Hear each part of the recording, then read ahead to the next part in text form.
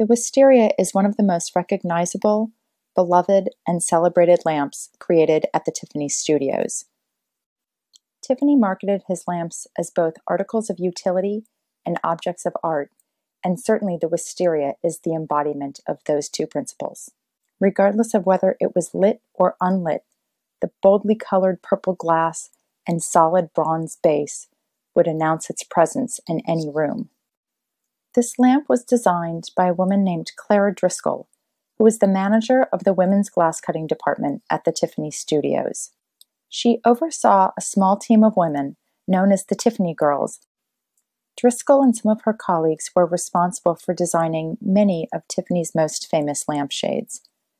Tiffany believed that women had a superior sense of color, which made them better glass selectors, and that their small fingers made them more readily able to handle the tiny pieces of glass required for many of the little lampshades.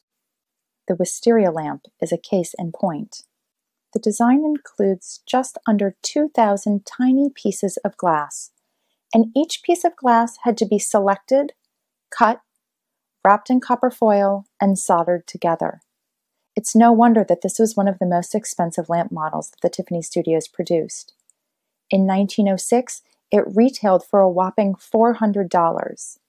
That may not sound like a lot of money to us today, but considering that you could purchase a lamp for $1 in 1906, this was obviously a luxury object. Look at the flowers. They're very uniform in color and shape. How to select glass in such a way that you can make out individual blossoms, that the design isn't static or just downright boring. It took great skill and great patience to successfully select a Wisteria lampshade. In a letter to her family, Clara Driscoll recounted a disastrous event that occurred while the Tiffany girls were working on a rush order of Wisteria shades.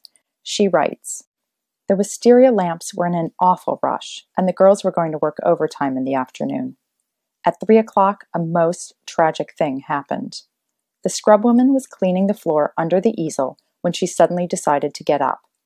Of course, she took the whole easel with her, and immediately the work of 4 girls for 6 days was in about 9,000 pieces over the floor in an undistinguishable heap. The catastrophe was so great that there was not even a word of regret. About 6 of us fell to work without a word to repair damages. As for the scrub woman, she looked around in a dazed way for a minute, and then calmly went on scrubbing, the only untroubled and carefree person in the room. It was possible to save most of it, but an awful piece of work to find the place of each little piece."